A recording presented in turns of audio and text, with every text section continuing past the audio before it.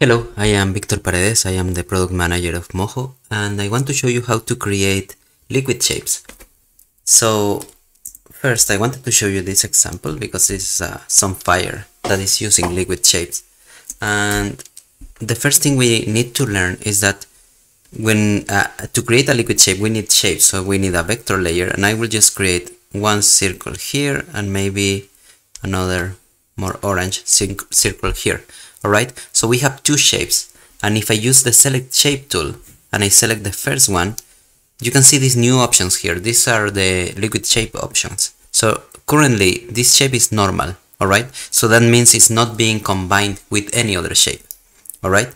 And if I select the second one, you can see it is also normal, but I can combine it with the previous shape. So basically all the time you have a normal shape at the bottom, and then the shapes that are on top of that normal shape can have the liquid shapes options applied to them.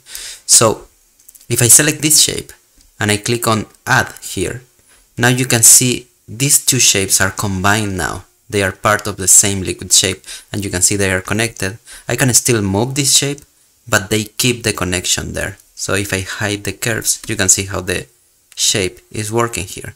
So that is adding. I can select this shape again. Let me just show the curves again, and I can subtract also. So now it's the same, but this shape is subtracting from the base shape. So let me just unselect everything so you can see it. So I will just select this, and you can see it is subtracting. And we also have the option to intersect shapes. Okay, so this is similar to masking. It's not exactly the same, and there are some limitations you need to consider.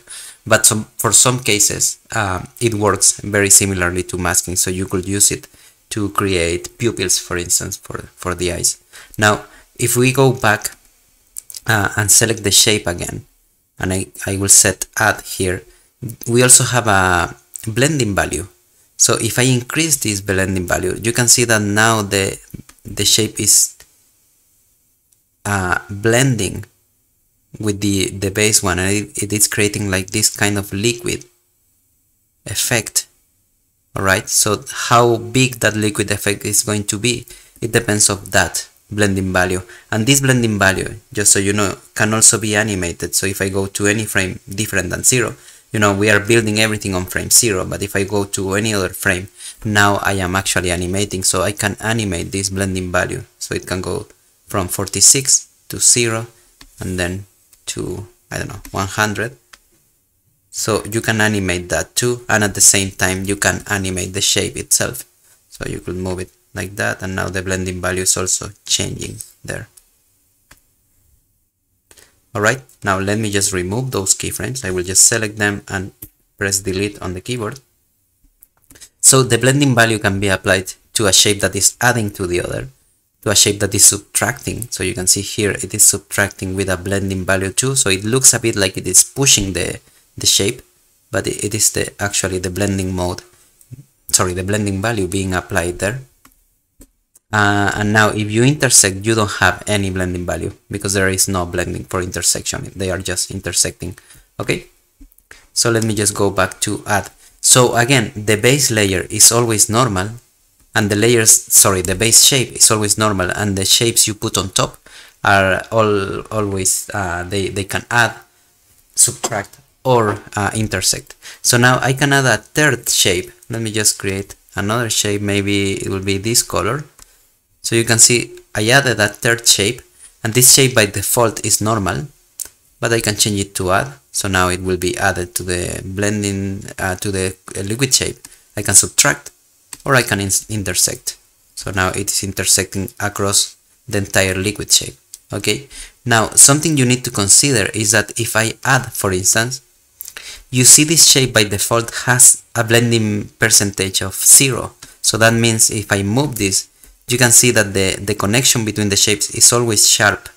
It is not soft. Alright, but if I move this other shape, which has a blending value applied, you can see it is soft with the shape that is under it, but not with the shape that is on top. So basically what I'm trying to say here is that the shape on top will define the blending value. So if the blending value is 0, Moho will use the blending value of the shape under it, and if the blending value changes on the shape on top, it will affect the entire shape. Alright, so now Moho prioritize this blending value over the rest. So now this is the blending value that is being affecting everything. Okay, so it's very important to know which shape is on top, and if you want to know, actually you can just select one shape, and we have two buttons here. We have the select bottom shape, so this will select the bottom of the shape, which is like the main shape of the liquid shape, and this button will select the top shape. So here you can animate the blending value on the top.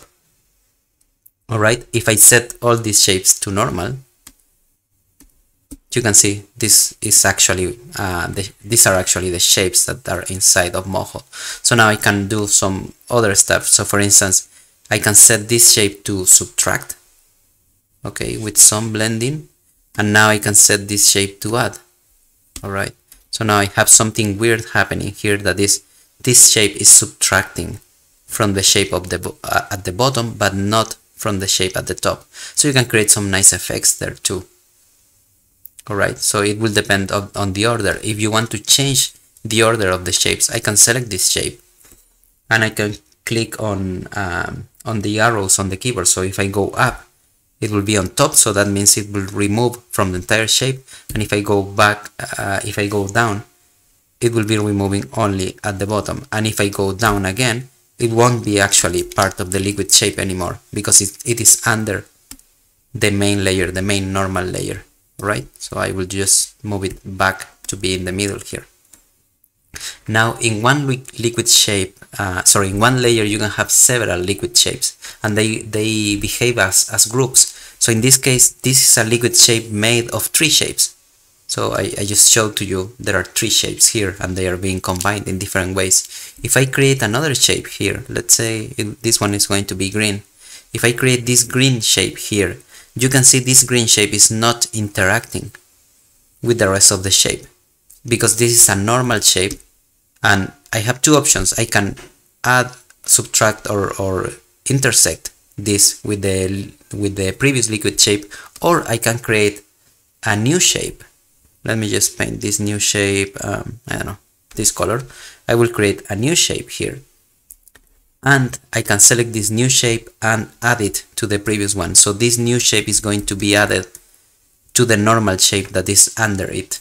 Alright, so now I have 2 liquid groups. I have this green one and this blue one. Alright, and they don't interact with each other because they are part of different groups. Alright, so now this one can have a blending mode. I can create another shape and maybe subtract from it with some blending value here.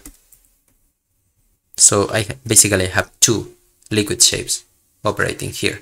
So one nice thing that you can do, for instance, is that, I don't know, let's suppose you're animating something like a fire, so you have some circles going up, something like that. Imagine you're animating this, but you also want to have some circles or some other shapes. I'm just using circles here, but you also want to have some parts of the shape appearing. So maybe at some point there will be little parts of the fire that go up and then disappear. So you can have those too.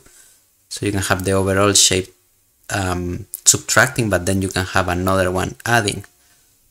Alright, and then if I add another one on top and I subtract with this one, I could make this one too also subtract all that. So anyway, you can create like very complex shapes and have different ways to work with this. Okay, so it's very flexible. You just need to be creative in the way you apply it.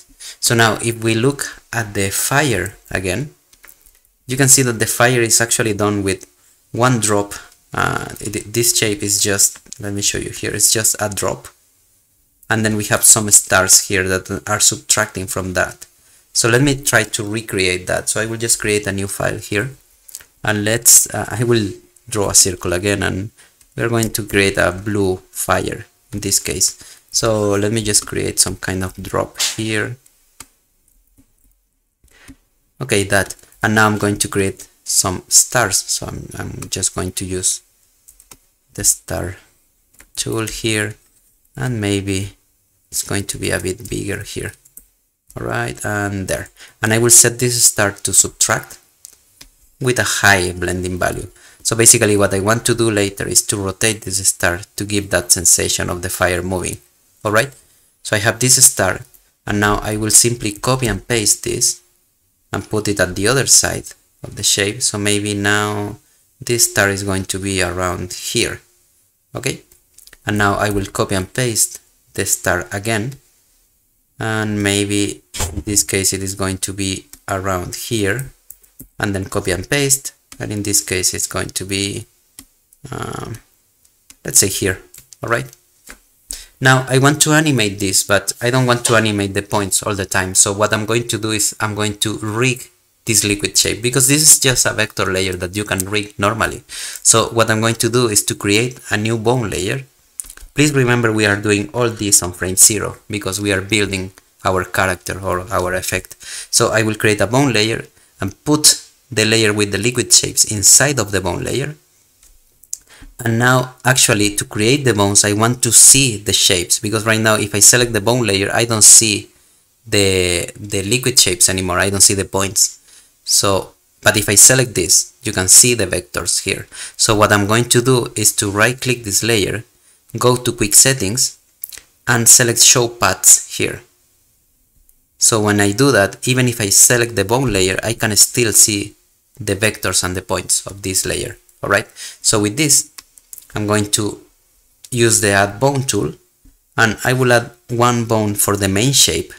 Alright, and now I'm going to create new bones for the stars. So I don't want the new bones to be child of the main bone, so I will press escape to unselect this bone, and now I will create one bone here, press escape again because I don't want the next bone to be a child of this one. So escape, a new bone here, escape, a new one here, escape, a new one here. Alright, so now I have my bones, and now I need to bind the points to the bones because currently the bones are moving all the shapes. Right, so they are influencing different shapes here. So what we want to do is to bind specific points to specific bones. So in order to do that, I can select the vector layer and I can go to the bind points tool, which is here. Okay, and with this tool I can simply alt and click over the bone, and now I just released alt on the keyboard, and now I can select the points I want to bind to this bone. So in this case I want to bind the points of this drop, the main shape. So I have several options. I can select the points and hold shift and just select each one of the points. So that is one option. Or I can select only one point, and since the rest of the points are connected, I can press alt on the keyboard, so that will select the connected points. Or I can simply, again, since these points are selected, I can simply click on the line of this shape, and that will select everything, every point related to that line. So once I have those points selected, I can just bind the points here, and you can see now the points, they share the color with the bone, so that means they are bound to it. Alright, so I will do the same with the star. So I will hold alt on the keyboard, click on this bone, so you can see it is red now, and now I will simply click on the star here and press bind points. Alt and click here, click on the line, bind, alt, click on the line, bind, alt and click on the line, bind. So now everything is bound to each bone. Alright, so now if I go back to the bone layer, now I can animate that. So now if I rotate this bone, you can see it looks a little bit like fire moving there. So if I move all the rest of the bones, and if I move them all together, it should look a little bit like fire. Not exactly that, but it should look like that. But I am very lazy and I don't want to animate 4 bones. I just want to animate one bone. So what I'm going to do is I will select this bone. Let's say this is my main bone, my main star. So I will call this bone, the default name is B2, but I will call it main star. Alright, so this bone has that name now. So now I will select, with shift, I will select all these other 3 bones. And with the selection bone tool, I have the bone constraints window here, so I will open it. And here we have the control bones, and with the control bones I can tell the software, okay, I want these bones to move exactly in the way this other bone is moving, alright? So I will do that for the angle, so I will tell all these 3 bones to follow the angle of main star. And here you can set up the percentage. So for instance, this one is at 100%, so that means if the main bone of the main star bone rotates 90 degrees, all the bones are going to rotate 90 degrees. If I set this to 50%, if this bone rotates 90 degrees, all the other bones are going to rotate 45 degrees because they are moving at half of the amount of movement the other bone has. Alright, so I will just leave it at 100%. And then we have the delay, and the delay is the number of frames. If I want this movement to happen later or sooner even, I can rotate this bone, and if I set, for instance, the delay to be 4, then these bones are going to start moving 4 frames after the main one, alright? But in this case, I want to keep the angle at 100% to follow the main star and without any delays, alright? So I will close this. And now if I go to any frame different than 0, I will just press escape to unselect the bones, and now I can rotate this bone, and you can see that when I rotate this bone, everything moves, okay? And it's working nicely in a way, but I have a problem. I like how the stars at the right are rotating. They are rotating in the right direction, but if you look at the stars at the left, they are rotating in the opposite direction. I mean, they are not rotating correctly. They should rotate like that, okay? So basically what I need to do is to select these 2 bones of these 2 stars, go again to the bone constraints, and instead of telling it to rotate in 100%, I will tell it to rotate in negative 100%. So they are going to rotate in the opposite direction. They will still follow this bone, but in the opposite direction. So now I can just try this, and now this looks better. So now it looks more like a fire moving here. Alright, so let me just remove this keyframe here. And now what I'm going to do is on frame 1, I will rotate this bone to be on 360 degrees here, and then on frame 49 I will just fully rotate it so it can go back. So basically it's doing a full turn, alright? And now I will select this keyframe, right click and select a cycle, alright? Because I want this bone to continue rotating in a cycle. So now you can see it will continue rotating. Now the only thing that is happening here is that this first keyframe is set to smooth.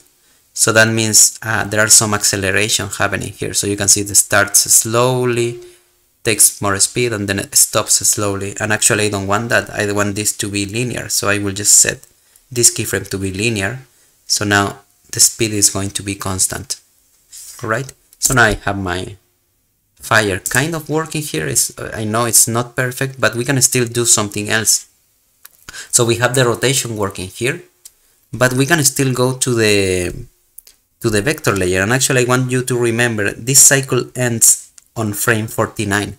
So we are going to go to the vector layer, and we are going to also create a cycle that ends on frame 49. So I will just go to frame 1, freeze the pose here, so that will create keyframes for the points, and then I will go to frame 49, freeze them again, and now I will create a cycle for this. So the points are also moving in a cycle, even when I haven't technically animated them yet, but I know they will move in a cycle. Alright, so the first thing I'm going to do here is that, for instance, I don't like how the fire looks at this point. So what I'm going to do is take this leg and pull it a bit out, and then a bit inside here. So it's going to do something different there. And the same for this leg. I want it to start way smaller and then grow. Okay, and probably the same for this leg. So basically I want to keep the base of the fire a bit more consistent, so the legs are not going to cut it so much. Alright, and the last one, I think it's this one, and there. Yeah, and I can do the same with the other one. So for instance here you can see the leg is too big, so I will just decrease the size and maybe later make it bigger.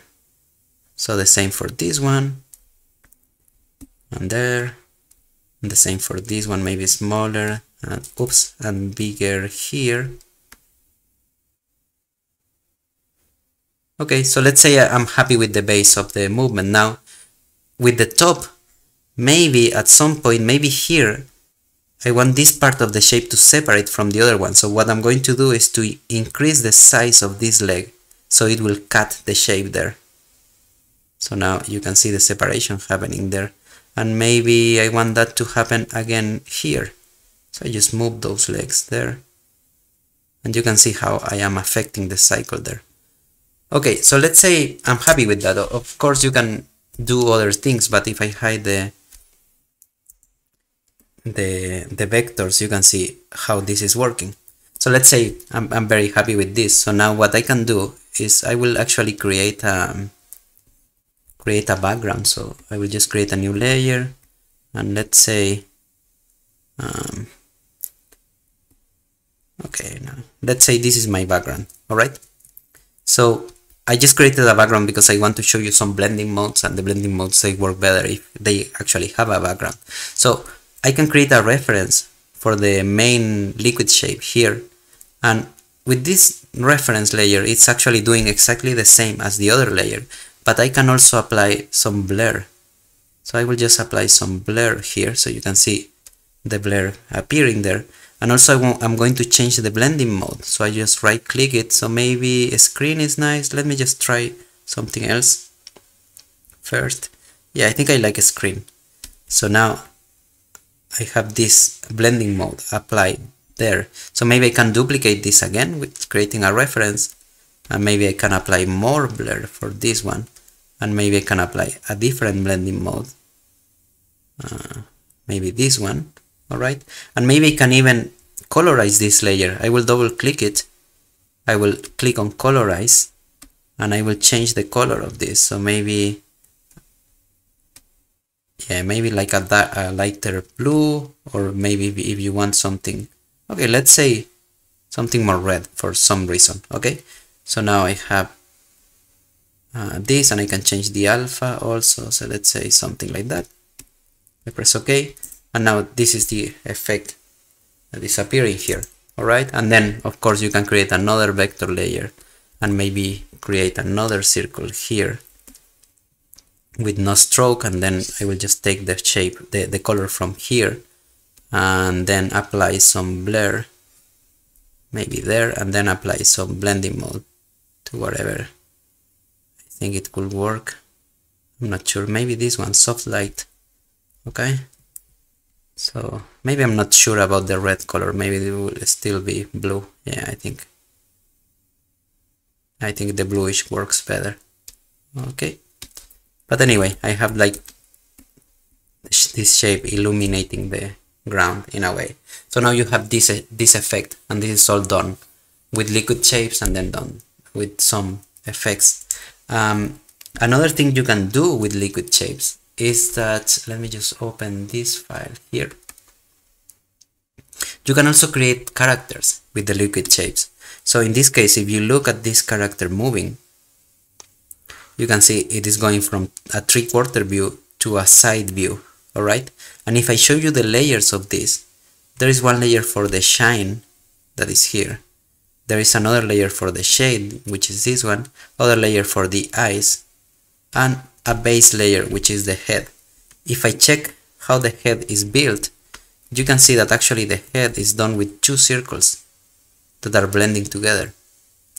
And if I look at the mouth, you can see that the mouth is actually another shape that is subtracting from it. So that way I can go from front view to side view with this shape. Right? So I will just leave the mouth here again, and then I have some extra circles. And this one is adding. So basically I just added in case I wanted to move this part of the mouth. Okay, and the same for this one. So this one is just adding, and the same for this one. So in case, I don't know, the character wanted to bite its lip or something like that, I can do that. Alright? And now if you see the teeth, the tongue, and the black shape of the inside of the mouth, these are just normal shapes that are behind everything.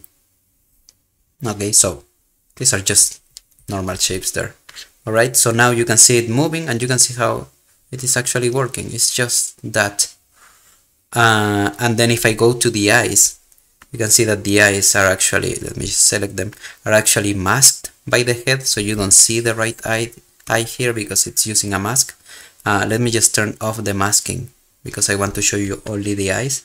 And here you can see that the eyes are using Intersect liquid shapes for the pupils, and they are subtracting with the eyebrows, so I can move the eyebrows in any way I want. Let's say something like that. And then finally I have this shape that is also subtracting, so if I want to close the eye or push it from the bottom, I can do it with this. Alright, and then finally this is just a normal shape on top. Alright, so this is how these eyes are working. So now you can see them working there. And then we have the shade, and actually this is a bit light, so I will just increase the opacity so you can see it better. Alright, I'm not seeing the masks, that's why you are seeing the shape outside of the head, but if I turn on the mask, you can see this is how the character will look. Alright, but I'm just turning off the mask because I want to show you this shape is actually just a circle with two circles subtracting from it.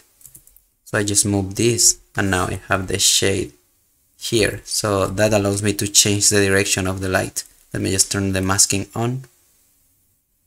So yeah, we get that. And something similar happens with the shine. So the shine is this circle. I will change the opacity so you can see it better. The shine is this circle, and these other circles are just subtracting from it. So I have two at one side and two at the other side. So I can move the source of the light by just moving that. But that's the main idea here. So now let me just show you. I can apply maybe to the shade, I can apply some blur if I want. So maybe it will be blurry now, and then apply some blending mode. I'm not sure which one.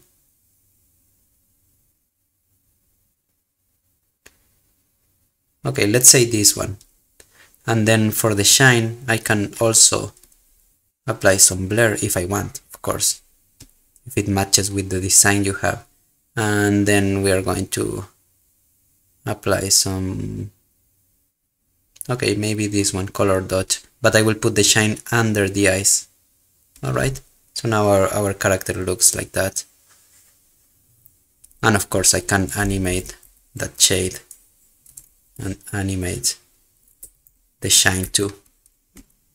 Alright, so you can apply that, and here you also see something that I think I didn't show you before, is that you can also animate the line width, and the line width is going to be combined with the shapes. So here you can see how it is being combined there. So you don't need to only use like flat strokes, you can have different line width. And other thing that you can do is also apply a brush to this. So let's say I'm going to apply this brush, maybe with some size variation here. Yeah, maybe I want, yeah, this is what I want for some reason, and maybe I want to apply some line boil too. So let's let it boil at 2. So now the line is doing that. Alright, but you can do all that with liquid shapes. I'm using very simple shapes here, but you can do other stuff, but just combining. So you can even try, I don't know, if I use I will try something silly here, but if I use the freehand tool, let me just set autofill. So let's say I will just draw that, and then I draw another one, maybe here, and I just subtract from one to the other. So maybe I can make this some kind of a smoke that goes down first and then it grows. Okay, so it does that, and then maybe at the beginning the one subtracting is a bit smaller, so maybe it is around here, and then when this grows, this one also grows like that. Yeah, let's say something like that, and then it continues growing to make disappear the other one. So you just make it disappear. I don't know what will be the result here, but you could create some kind of explosion maybe, or something like that, right? This is not very good, but I just wanted to show you the possibilities of this, and of course you can do a better job than I do, but yeah, let's say something like that. You can always edit the points a bit more to get a better result, or you can just use the magnet tool to modify some of the stuff. So maybe, oops, so maybe, yeah, something like that. Well, it's a very bad effect, but I hope you get the idea of it. All right, let me just go back to the fire because I think it, let me actually undo it because I broke it. Yeah, this looks better to finish the tutorial. Thank you very much for watching. Bye.